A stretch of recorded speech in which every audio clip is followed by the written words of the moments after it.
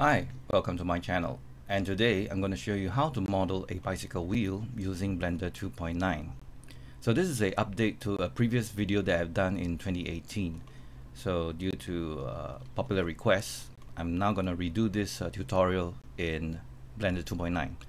So let's get started. Okay, first we start a new scene, and we're going to get rid of the original cube, and we're going to create a cylinder. Okay, press Shift A and then create a cylinder. And under the Add Cylinder properties, you want to reduce the number of sides to 8 because the eventual spoke is going to be very small anyway, so we are not going to need so many details. So with the cylinder created, you want to go to Edit mode. So select the cylinder, press Tab to go to Edit mode. And then we want to extrude to form the rivet head. So press number 3 on your top number keyboard rows to select the face selection mode, or you can choose any of these buttons. 1 is vertex, 2 is edge, and 3 is face. So go and click on the top face and press E to extrude. Right, so once you've extruded, you can extrude, you can see the sides of faces, new sides of faces are now created. So now we want to select this ring of faces or the face loop and extrude out to form the rivet head. So holding down to the Alt key and left mouse click, you can now select the face loop. Now if you select the wrong edge, you will go down this way instead. So make sure you're at the correct edge location when you place your cursor.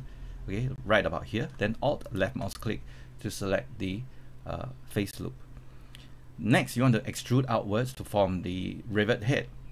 Now you can use the extrude option here, but I prefer to use Alt E and then extrude along normals, extrude faces along normals. So as I move my cursor upwards, you can now see the rivet head is now being formed. Next, you want to also form the bottom of the spoke, the main spoke body. So I'm going to select the bottom face. Then I'm just going to press G followed by Z just to extend the length a little bit longer. Now I'm going to change my view to the front view. I'm going to press the tilde key, which is the wavy button next to the your top number row in your keyboard. So press it, and then you will have this pie menu. Then I can choose the front view, all right, like so. And then while the face is still being selected, I can just press G followed by Z, and then if you hold down the control, you can actually snap it along the grid. Grid slots here. So I'm going to just maybe extrude right about here. I think that's good enough for me. And next, I want to position the cursor at the corner here so that I can extrude out the bend of the spoke. So holding down to your Shift key, right mouse click on the corner here to position the cursor here. Then press Shift S to bring up the snap menu and choose the option cursor to grid. This will position it more precisely at the crosshairs here. Next, we want to extrude out the bend. So you can use the spin tool. Okay, I find the spin tool is a bit tricky to use. I prefer to use this method, Alt E, and then choose spin instead. And then we're gonna have it extrude out 90 degrees. But instead of extruding this way, I'm gonna extrude it negative 90 degrees. So you can click on the numbers here and type minus 90 degrees. And we don't really need so many segments here because after all, this is a very small object. We are going to reduce it down to maybe 4 segments. So we have a nice bend like that. So with the faces still selected, you can press E to extrude, and then you can extrude the rest of the spoke. So you can extrude it. Okay, then when you release, right, you will have to press G followed by X to continue to move the selected face outwards. So now we have a single spoke created. Okay, we can set it aside and then bring in our image reference. So remember, this is one spoke for the top lacing. All right, so the wheel that we're going to be creating will be a 32 spoke wheel. So first we need to create another spoke so that it is actually pointing downwards instead. So right now I noticed that I need a little bit more of the body for the spoke. So I'm going to go to edit mode, then press 1. And right now I'm in shaded mode. Okay, so I want to go into X-ray mode so that I can select the vertices behind. So press Alt-Z to go to X-ray mode. Then you can drag and select these vertices, and then press G followed by Z, and then just going to increase the height a little bit. You can hold down the Control again to snap it to the grid. Right, and I think this spoke looks about right. I'm going to rename this spoke. I'm going to call it spoke. In the outliner, just double click on the cylinder name and then type spoke underscore 02. Sorry, 01. Okay. And then we have a single spoke created. Next, we want to duplicate another spoke so that this spoke right will form the underside of the tires. Okay, so now before we do that, we're just going to focus on this spoke first. So G followed by X, I'm going to move it aside. All right. And then I'm going to reset the position on my cursor. So press Shift C. So bring it back to the original location. And I'm going to use my number pad on my keyboard to change the view. Okay. Press 7 in my number pad. And then now I want to bring in the image reference. So press Shift A, create an empty with an image. Okay. And then for the empty image, the size, I'm going to increase it to maybe 100 units. And then I'm going to bring in the image by clicking here, open. And then I'm going to go to the folder containing my image reference. So I found this image reference on the internet, and it's not very sharp, but I think it provides enough detail for me to create the bicycle spoke lacing. So now you notice that it is not precisely lined up with the center. So I need to adjust the offset. You can zoom in closer and then adjust the offset. You can hold on to the Shift key to adjust until you get a fine adjustment to the center. And right now the image is very opaque. You want to turn on transparency and bring down the opacity a little bit. And you notice the spokes are not really lined up with the with our grid system. So with the empty selected, you press R to rotate until the spokes. Okay, you can see 2 of the spokes here now line up. Okay, with the image reference. Okay, so once that is done, we can move this image reference down. All right, I'm going to go to the side view or front view. I'm going to press G followed by Z to bring the image reference down. And then that's where I'm going to lock the image reference. I'm going to click on this filter button here and then turn on selection option and then disable the selection, so I will not accidentally select and move the reference. So now go to the top view again. I'm going to press 7 in my number pad. I'm going to select my cylinder, press G followed by X since I'm moving it along the X-axis, and then I'm going to scale it down. Just press S to scale it down until it is about the size of the reference here. Okay, and then position it roughly around the position of the reference. Okay, so with that done, the next thing I want to do is to create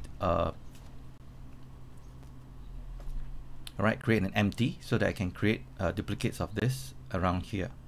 So I want to create another tab empty, Shift A. I want to create a empty, just a plain axis empty will do. And let's see how big this empty is. Okay, to help me see both the orthographic view and the perspective view, I'm going to split my view into 2. Right mouse click, just move your cursor here, right mouse click and vertical split. So this view here, I'm just going to reposition it so I can see my empty here, and then my bicycle spoke over here. I'm going to press Alt Z so that I can turn off the X-ray so I can see a little bit clearer. So I'm going to apply the array modifier onto my spoke. So go over and apply an array modifier, and we're going to create 8 spokes. Okay, and I'm going to reduce the factor to 0 relative offset, and then I'm going to use a object offset, and in this case I'm going to use my second empty. Just click here on the empty box and choose the second empty as my reference. Okay, notice something. When I choose the empty, suddenly the size of the spoke jumps up. The reason is because we need to do another step to prevent this from happening. So let me just temporarily disable object offset. You need to apply the scale. Okay, we need to apply the scale of the spoke so that the pivot point also jumps to the origin. So with the spoke selected, applying the scale is also similar to Maya of freezing the scale. So press Ctrl A to apply, and then I want to choose all transforms. So right now everything has been reset to 1, and also the pivot point has been shifted to the center. So now with the object selected, I'm going to turn on my object offset again, and this time you should see nothing happening. Okay, all the eight copies should be stacked on top of this original piece here. Next, you want to select the empty, and then you want to rotate. Now watch what happens when I rotate empty in the z-axis. So if in this case right now, I'm looking at the top axis down, which is the z-axis. If I press R and rotate, I'm actually rotating at the z-axis. So you can see the spokes are being created as I rotate. So when I rotate, I want to rotate about 45 degrees because that will evenly distribute all the 8 spokes around the circle like that. So now I have created the spokes that are looking, they are pointing upwards. Okay, next I want to extend the spokes a little bit so that it follows the length of the bicycle wheel.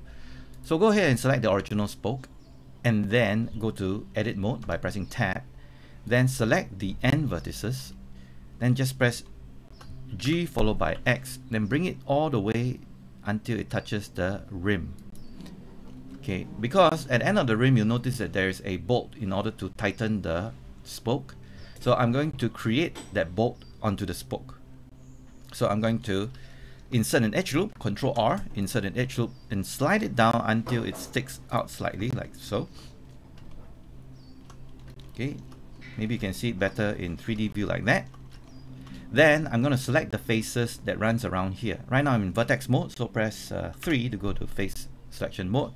Hold on to your Alt key and then left mouse click to select the loop around the faces. Then I'm going to press Alt E and then extrude faces along normals to just create that bolt over there. Okay, so now we created our first set of spokes. Now we want to create the other set of spokes that is in reverse. Okay, so how do we do that?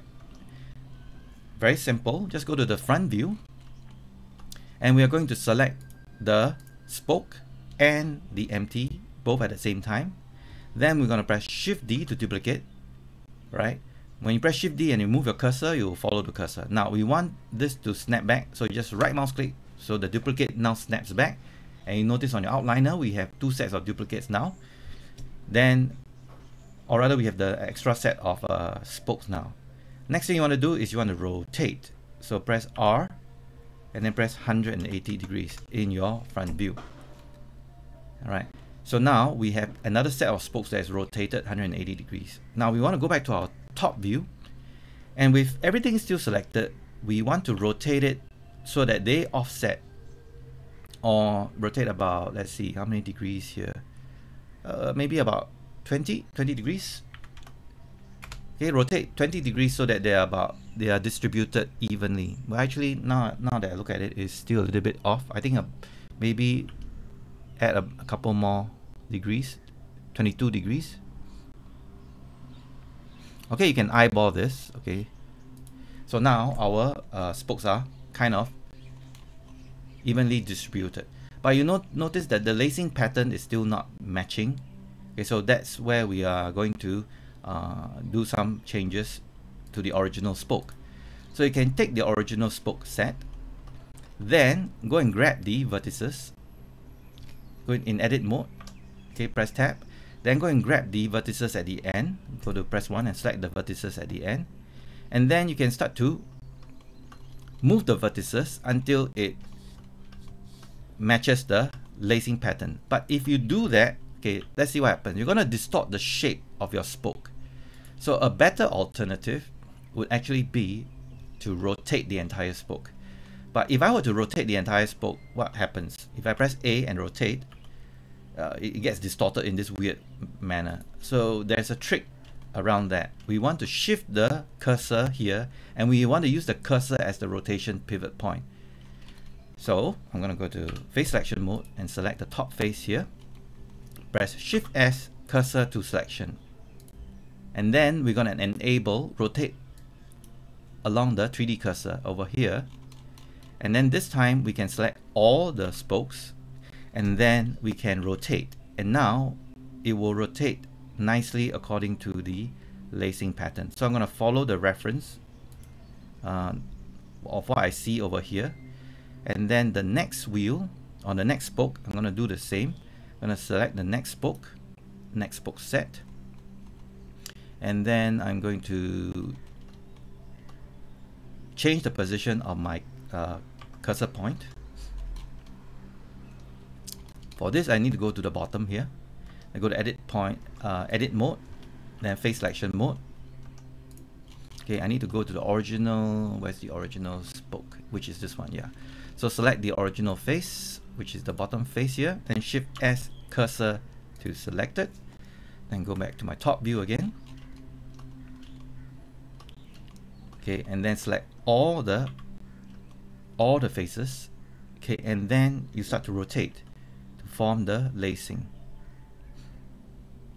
Okay, for this lacing we can go the other way, maybe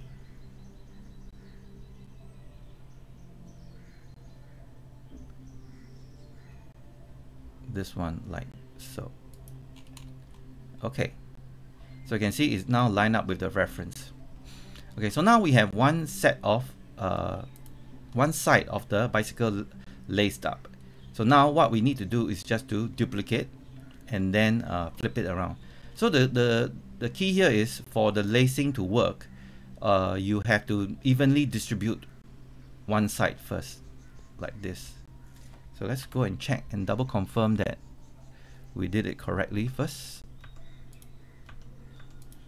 I need to select the other set here. Just rotate, make sure that they're correct, and then the other set. Okay, this one is correct already. So now I think the lacing for these two is done properly. Next, we want to select the ends of the spokes and then move it down. So drag a box and select the faces at the end of the spoke, and then you just press G followed by Z and then move it down. Okay, for this method you'll notice that the spoke will be slightly distorted, so you need to change your view like to the side view and then manually rotate this. I need to go change to global. This is correct. And then just manually rotate it until it is lined up with the spoke like that. Now we do it to the other spoke. Select the other spoke, select all the faces at the end, press G followed by Z until they form the same angle, and the same thing, we just want to rotate it until they roughly form the same angle, like so. Okay, so now if I go to perspective view, now we have one set of the spokes created for one side. Alright, so you can see now we have one set of the spokes created. Next, we want to select all these duplicates. Select these two sets of spokes, duplicate them, and then flip them to the other side. So very simple, just go to the side view. To make selection a little bit easier, I'm going to hide my camera and my light for now, so I will not accidentally select them. So make sure you're in object mode and then just drag and select both these sets. Then press Shift D, then press Z to bring them downwards, then press R, press 180 degrees, press G followed by Z, and then bring it down until you have the tips right all line up with the spokes. Now go over to your top view by pressing 7 and then press R to rotate until they are evenly spaced. Again, using the reference, you can use the reference to try to line it up. Okay, and then now with both of the two spokes created, you can temporarily hide your reference, and then you can see the lacing looks pretty good. All right, all the spokes are lined up pretty all right. Okay, so maybe the spokes needs to be a bit adjusted a little bit. Okay, you have to go individually. You want to make sure that these actually they look pretty okay. All right, they are quite perpendicular to the rim of the tires, so I'm gonna leave it at that. All right. So the next thing is you want to create the hub. Okay, so how do you go about doing that? So the hub is just essentially a cylinder. So I'm going to create a cylinder, Shift A, and go ahead and create a cylinder. Make sure you're in the object mode. Okay, Shift C, press Shift C to bring the cursor back to the center. Shift A to create a cylinder. This time we want a 32 side cylinder, and then we're going to increase the radius until it covers all the vertices, or rather all the spokes. And then I'm going to move this cylinder, this flat cylinder, downwards slightly. Okay, I'm going to scale it down, S followed by Shift Z. Okay, maybe I just want to create the center hub first. Then I'm going to split this cylinder in edit mode. Control R, insert the edge loop to split into half. So in edit mode, I'm going to select the center face. And then I'm going to press G followed by Z to bring it up first. Right about here. If I go to the front view, you can see that now it is lined up to the top part of the vertex, the rivet head of the spokes. Okay, and then I'm going to press Control R and then insert one more edge loop. Just, if you look closely, just below the bottom part of the rivet head.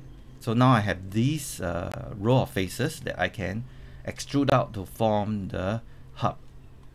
Okay, so going to face selection mode, and then select this edge loop, press Alt E, extrude faces along normals, and then just extrude outwards until we overlap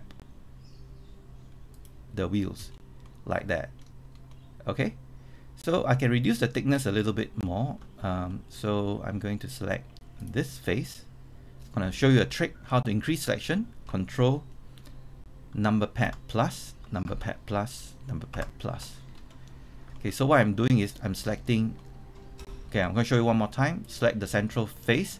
Control number pad plus, plus, plus. Control number pad plus a few times, so only these faces are selected because I want to scale them down in the Z-axis like so.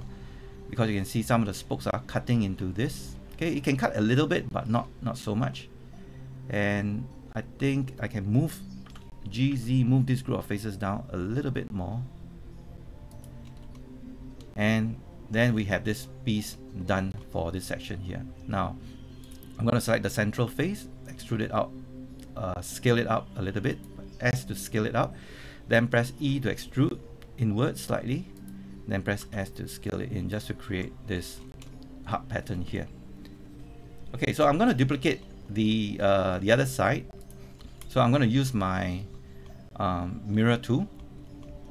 So to mirror this, I'm going to apply a mirror modifier. Now, before I do that, I want to get rid of these bottom faces. So select the bottom face, Control number pad plus, then press X, delete away the faces. And then I'm going to apply a mirror, but I'm going to mirror along the Z-axis. All right, so now I have the other set created. Okay, you notice that it's not long enough, so that's not a problem. We have to just extend. Okay, apply the mirror first. Apply the mirror in object mode. Okay, and then go to edit mode. Then go to Alt Z to go to X-ray mode. Then go to vertex mode and select all the vertices here. Go to the side view. Press G followed by Z, and then just bring it down until you line up with the bottom side here. Okay, so now we have that hub done. We want to create the rim of the tires. So there are many ways you can do that, but the fastest and easiest way, okay, would be to create a donut or a torus. So now I want to center the pivot of this object first. So right mouse click, go to set origin, origin to geometry. Now the pivot point is here. Then Shift S, cursor to selected. So now the cursor is here. So whatever I create, it will be based on the cursor location. All right. So Shift A, go ahead and create a torus. And then we're going to increase the number of segments. Okay, 48 is fine, but I'm going to increase the radius, make it a little bit bigger, and then the size, the minor radius, and just make it a little bit bigger until you get the shape of the tire. Okay, and then maybe adjust the radius a little bit. Some more. I'm going to go to the top view and then adjust the major radius until it just sticks out from the wheel like that. Okay, so you can see from this we can create the rim. Okay, so I'm going to call this the rim. This is not the tire. This will be the rim, tire rim.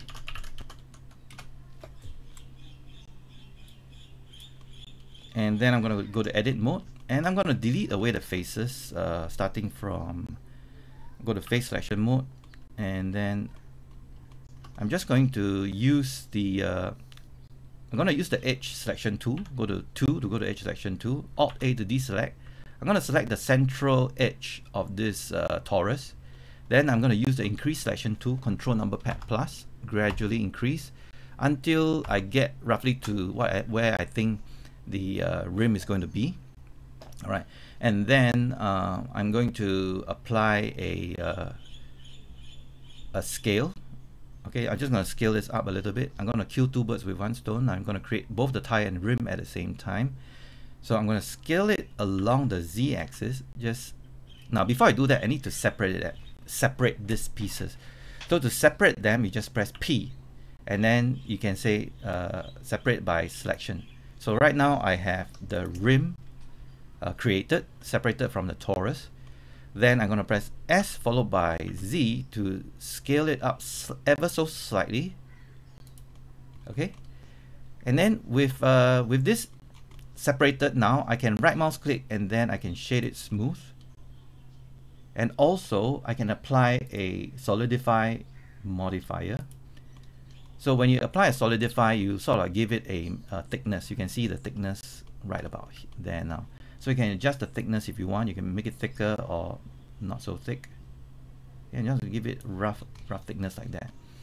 And as for the tire, okay, I will rename this. I'm going to call this the tire now. And then I'll call this tire rim. Also going to shade this smooth. And I'm going to sort of like inflate the tire a little bit so it covers the gap of this rim. So go to edit mode. I'm going to select the inner edges by pressing Alt, left mouse click, and then bottom one as well. Alt, Shift, and left mouse click. If you go to wireframe mode, you can see it a little bit clearly. You want to select the rims of this tire like so. So I'm just going to scale them inwards so that it goes inside the tire.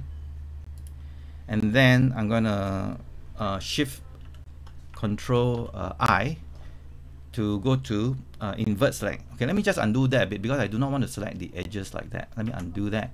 I want to change it to face selection. No, let's go back to edge again. Okay, if you mess up, you can press Control Z.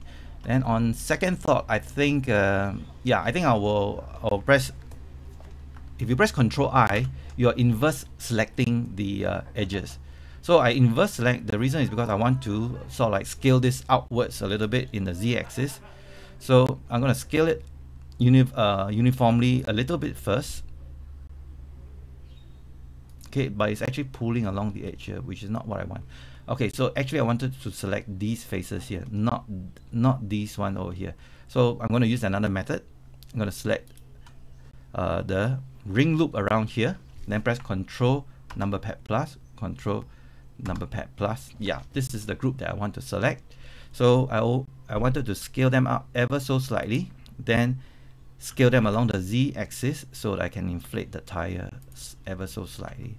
So now if I go to shaded mode, you can see now that my tires, right, have covered up the rims.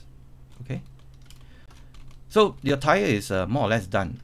So you can now apply some shading to it. I'm gonna go and create some metallic look to it. Okay, so let's give it some metallic shine.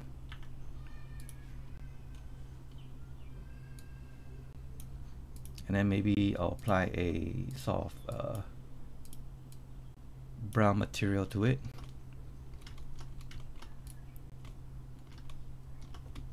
Okay, let's go to shading and see what it looks like.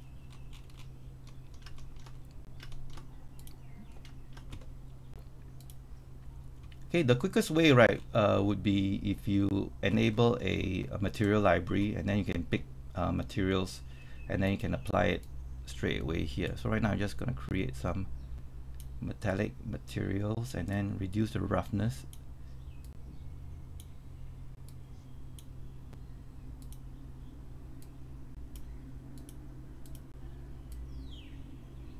Just a preview of what it will look like. Okay, so for the rest of these objects, I will apply the same material that I've created as well for the spokes. Okay, right now you notice that if I want to apply the material, I have to do it one by one, okay, which is kind of troublesome. So there is actually a plugin in Blender you can enable, the add-on. Right, so if you go to add-ons and you type material, there's this thing called the material utilities. You can also turn on material library, which you can actually bring in a pre-loaded set of materials. So with the utilities done, you can shift select multiple objects, then you can right mouse click material utilities, assign by material, and then just apply the material. Okay. Okay, then there's another cool add-on which you can download and install for free. I might as well show you guys now, which is the PBR materials. Did I install this one? Okay, no, so I did not install it here, so let me just install it. Let me just go to look for my plugins. There is a PBR master which you can download. Okay, PBR materials master or PBR materials. I will install this add-on and enable it. Okay, just Google for this. This is a free add-on you can download and install, and you give you a lot of metallic PBR materials and non-metallic materials. So I think this is a much better option for me if I want to apply metallic materials or non-metallic materials. So I'm going to go to metal, and I'm going to choose a nice shiny material like aluminum. Okay, so now everything is nice and shiny. And then for the tire here, I'm going to use a dielectric, and then maybe use a carbon or rubber. Okay, they have rubber settings. So there you go. So you have a nice looking tire created using Blender 2.9. So I hope this video tutorial is helpful. Okay, so if I'm going a bit fast, okay, you can just slow down or rewind and then watch how I do everything again. Now if your object looks a bit like faceted, you can just right mouse click and then apply a shade smooth, which is what I'm going to do right now. I'm going to apply a shade smooth to all the objects, so including this rim here. So if you apply a shade smooth and it starts to look like this, you can go over to the object properties under normals, and then turn on the auto smooth. So you fix some of the problems here. Now you can also adjust the angle so that you only apply the smooth right to the really curved areas, so you get this detail to pop out. Okay, so this is basically the bicycle tire tutorial. Let me just save this file first. We'll call this tire tutorial, and then I can show you what you can do with this with what you can do. So this is a bicycle model that I'm working on. Okay, still work in progress.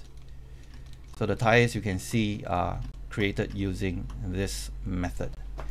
So I hope this tutorial is helpful to everyone, and if you like it, give it a thumbs up, and if you like my channel, just subscribe, and then I'll come out with more video tutorials. And thank you for watching.